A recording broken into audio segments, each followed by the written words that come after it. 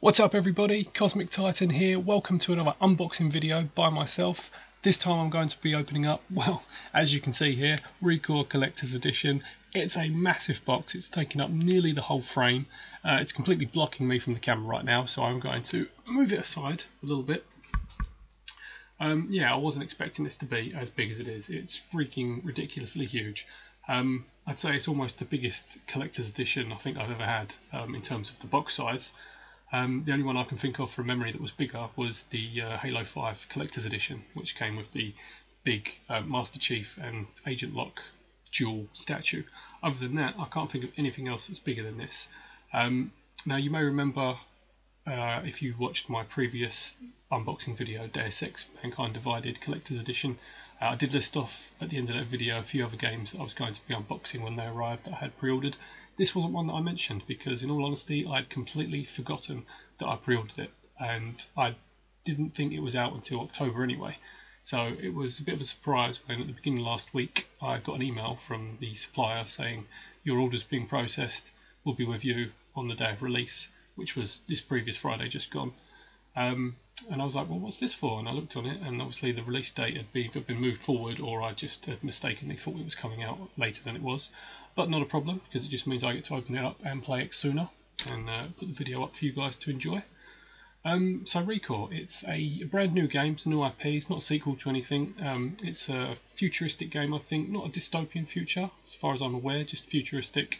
You play as this character here, a girl called Jewel, and her robotic companion.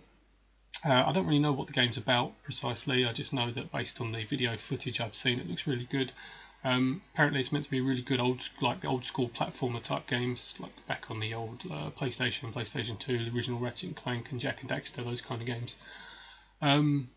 Yeah, apart from that I don't really know anything else about it. I did read an advanced review on it earlier in the week from IGN that I follow, and they gave it a fairly decent review, said it was quite a good game. I'm looking forward to playing it. I think you may not have heard of it because it's not had a very big marketing campaign from what I've seen. I've not seen any advertisements on TV or anything like some games. I think it's like an indie developer, but with like a AAA budget, or at least it looks AAA. It's meant to be a really, really huge game, like big, not exactly open world, but it's a big sandbox that you play in. So yeah, I'm really looking forward to getting into this. As I said earlier, it's one of several new IPs that's coming out in the near future that I'm particularly excited for. I will go through that a little bit later on at the end of the video, just to give you an idea of what other games I may be unboxing and playing when they come out, but none of the others are due out, I think, at least for the rest of this year, so I'll get to that a bit later on. But back to the box itself. As you can see here, I've got the game. It's still sealed separately. I'm not quite sure why, considering the size of the box, they couldn't fit this in the box, but it just came on its own next to it. So this is the game itself, just in the regular Xbox plastic case. Now the box itself, it's not got a specific style and size and shape to it like a lot of the other recent ones that's reminiscent of the game itself, like the Deus Ex one came in the triangle box that was kind of the futuristic shape of the game. This one's just a regular square blocky box, but it does have this very nice sleeve on it, which you can see here, which has very cool artwork, I have to say. I really like the design. On the front here you've got Joel, and you've got a robotic companion who's called K9. I think he's got this blue orb. He's the robot. He's core. He's like consciousness, and he like accumulates debris and junk to him to form different shapes for his bodies. And I think he's got about like 7 or 8 different forms that he can take throughout the game. And there's a few of them on here. You've got the main dog form, and then you turn it around here, and you've got this ape form. I'm assuming that these are his forms and they're not enemies. I don't know. They could be. But you've got this ape-like robot and this flying one up here. And then on the other side, you've got this spider bot over there, and this weird kind of like Wall-E looking robot here. And then on the back, it shows you what's included in the collector's edition itself. So I'll just give you a quick glimpse of that for those of you that haven't seen this collector's edition and don't know what's included. And I will just read up on this. So it comes with the exclusive metal case, the Joel and K9 Premium Collectors Edition statue, the Corebot alphabet decoder dial, and an exclusive lithograph. So all very exciting stuff. I'm imagining this statue is going to be pretty huge. I did check out a few images of the collector's edition when I heard that it was being released, when I got that email, and looking at the size of the statue compared to like the game case, did look quite big. So I was expecting it to be large, not this large. So let's get in and see how big this thing really is. Kind of a bit obscured here. I was going to do this video on the dining table because I don't really have a very big desk to work with here, but I figure I'll give it a go, see how it goes. In fact, I'm going to move this side because this is blocking the window as well. But the sooner I get the box open, the sooner I'll be okay.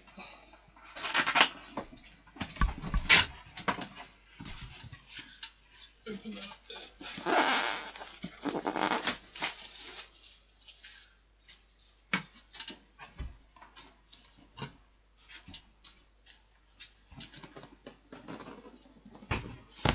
Move this aside for a second. Here we have the steel tin. You can see here the steelbook, steel tin case for the game itself. Very nice artwork on there, very vibrant colours. I do like the colour scheme for this game. It's another one. It looks very bright, very colourful game, unlike some dull, gloomy games. And the colours are captured very well on the tin itself. I've got a bit of the light shining on there a bit, so you can't see it brilliantly. But the basic two characters there on the front, and then again on the back, those different robotic shapes. So I think that's quite a nice case. Inside, obviously, it's empty at the moment because the game's in the original case, and I don't believe this comes with any DLC or download codes, so there's nothing to have in there. Surprisingly, this is a bit heavier than some of the other cases that I've held, and this without anything in it. So having looked at it though, just realised the inside does kind of have, I think, a map of the entire environment.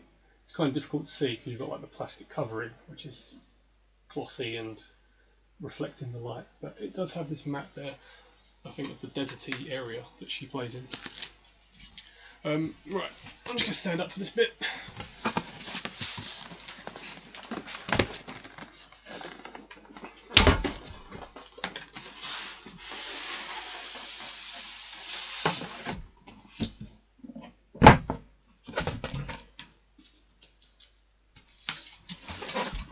I'm still here. I'm just going to cut this open.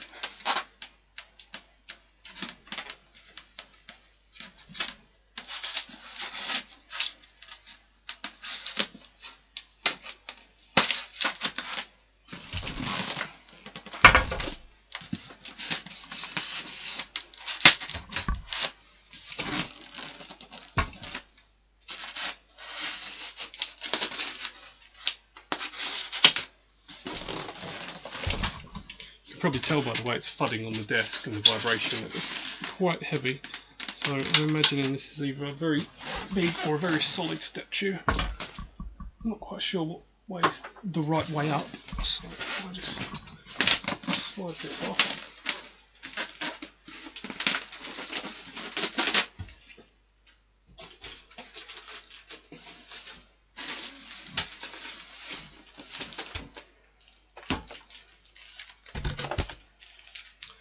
Yeah, so as you can see, this is a very large statue.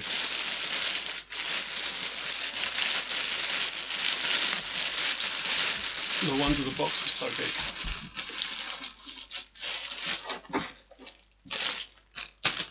And there we have it. There is the Joel and K7, I think his name was, statue. Very nice. I really like this piece. It's not, I was expecting it to be like this stony, hard, really hard kind of material. It's still the regular plasticky type that you get for the statues, but it still feels very solid, and it's surprisingly heavy for the material. Very nicely detailed. You've got the robot, it's got some scratching on there, the desert ground, obviously, that the game takes place in. The wind blowing, you've got her scarf blowing in the wind there, the rifle she's holding. Yeah, I think it's a really nice statue. I do like this, it's really good. Will be a nice piece to put with the rest. A bit too large for me to put out at the moment because I'm running out of room, so most of the stuff that I'm unboxing now is going straight in the loft till I've got more space. Don't think those goggles come off. No, I'm not sure. They look on the back like they was separately attached. Got his antennas there, glowing orb in the centre. Yeah, really good statue. I do really like this. Then in the box here as well, you got what was called the what's this called again? This was the alphabet decoder dial. So let's pull this open.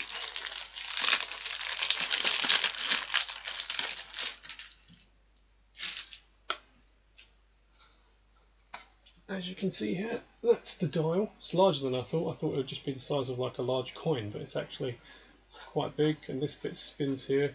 It's got what's it got in there? It's got different letters. Like it's got the alphabet in the centre. You can see that when it spins, you can see there's the alphabet underneath. I'm not quite sure what this is for, what it does. Originally, when I saw the image for the collector's edition, I thought it was just going to be some kind of coin that would be currency in the game. But being a decoder dial, I'm guessing this may have something to do with hacking the robots or the dungeons that she's in, or something to do with that, some kind of tech that she's going to be holding. So so that's the decoder dial. I will see if I can stand that there. And then we've got the case, obviously the game. I'll stand them up in a moment once I've got the last piece opened up. And here we have the exclusive lithograph.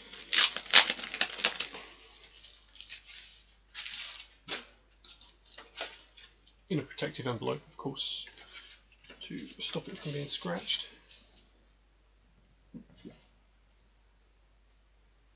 A very action orientated pose there.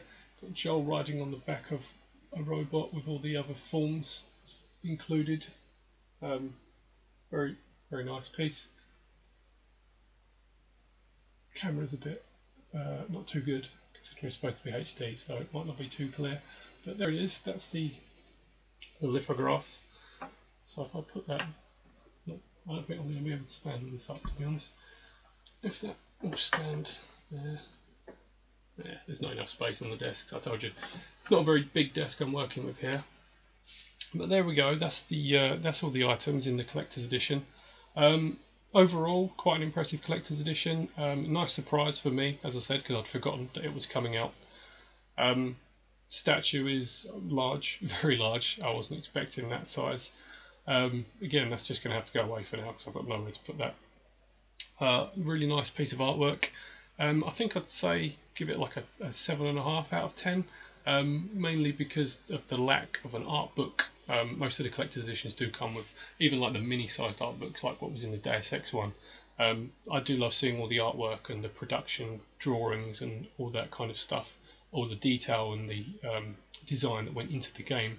But even so, this is still a lovely lithograph here, just the one image. But that picture would be really cool, especially given the type with all the designs of the robots. Very simplistic designs, not like very detailed like the Transformers or anything like that, with all the small moving pieces. It's very basic, blocky design, but it's nice. I think it compensates the style of the game rather than being all the detail. It's just very simplistic, and sometimes less is more. So I think it looks very good. Again, the case itself, the steel tin case, I think that's great. That's a lovely case. It's very vibrant, very nice colours. Surprised again that the game come with the steel case and a regular case. Don't usually get that, but not a big deal. So yeah, apart from the lack of an art book, I think it's a great piece. Obviously got this companion piece as well. Don't know, again, like I said, I don't know what that does, but it's cool. It will just stand there with the statue when I eventually put it out. So yeah, that is the ReCore Collectors Edition. Stay tuned on the channel, and when I start playing it, I'll get some gameplay footage up for you all to watch. Now, as I said earlier, just before I finish off, this is one of several new IPs that was announced from E3 this year or last year. This one was last year. There's a few others coming out which I'm really excited for as well. Horizon Zero Dawn, another futuristic one with robots in, looks really good. That was announced I think last year. I've got the collector's edition of that pre-ordered, but that's not due out until February, so got a while to wait that. In fact, all the games I've got pre-ordered, that's the furthest one away for now, so that's in the near future. Another game, Scalebound, which I'm really excited for, and I'd love it if they did a collector's edition of that, some kind of big statue of the dragon. I think that would be pretty cool, so I'm keeping my eyes out for that one. And what was the other one? Detroit, I think, is it Being Human or Becoming Human, something like that. I think that's based on, not based on, but made by the same people that made Heavy Rain and Beyond Two Souls. I think it's them, I'm not sure. It's similar to that kind of game anyway, with like your decision-based storytelling, where it's based on how the it plays out based on what you do in the conversations and the actions you take. So I'm really looking forward to all of those games. And two new games that they announced this year at E3, just gone a few months back, was Death Stranding, new Kojima game. If you're a Metal Gear fan like me and you love Kojima stuff, really excited for that. It's got Norman Reedus, I think, is the main character, who plays Daryl from The Walking Dead, who was originally going to be in Silent Hills that Kojima was making with Guillermo del Toro, but that fell through, and I'm guessing he's stuck with him and he's now going to be in the next project. Don't know what it's about, very mysterious, ambiguous trailer, but it looks very good. I'm very excited for it and to find out more about it. And then there's another game called Days Gone, which I think is like a big open world zombie apocalypse game. Don't really know much about that other than what I've seen. And again, that looks really good as well. So all games that I'm going to be pre-ordering, and especially if there's collector's editions, I'll be unboxing. And it's refreshing to know that there's all these new IPs coming out as opposed to just sequels after sequels. I've got no problem with sequels, especially the games that I love. I love getting more. Like I've got Gears 4 coming out next month, Mass Effect Andromeda I'm really looking forward to. But it's still nice to have new games coming out, and they're all the newest brand new IPs that I can think of. There may be others, but they're the main ones that I'm looking forward to. So yeah, the last thing that I had to say was, as I said in the last video, I was originally going to put like a schedule on my YouTube channel page with a list of all the unboxings I've got planned. Wasn't able to fit that all in, but I'm going to be making a Facebook and a Twitter page for my channel, and on there I am going to put the schedule, put any updates, any new games I've got pre-ordered, all the news and all that kind of stuff. I'll be keeping that up to date as much as possible. So if you are interested, the link will be on the channel as soon as I've got it available. Like that, follow that, see how that goes, and that will give you all the information of what's to come on my channel and the things that I've got in progress, like games I'm playing or planning to play, things like that, and what you can expect to see in the near future from myself, Cosmic Titan. So I hope you've enjoyed this video. I hope you've been watching and enjoying all my videos so far. There's a lot more to come. Obviously it's just starting out. Everything will get better. I'm hoping to get a better camera eventually and a better mic, so the videos will be a lot clearer. But in the meantime, please enjoy the gameplay. Obviously I've just started Deus Ex, and now I've got ReCore as well, so I'm going to be a bit, deciding which one to play. But I'll be getting all the video up there for you all to watch. So if you've enjoyed this, if you enjoy my gameplay, please like the videos, please subscribe to the channel, please leave comments, share it with your friends, support me as best you can, and I will bring out much more for you in the future. So thank you for watching, and I'll catch you all next time. Thank you.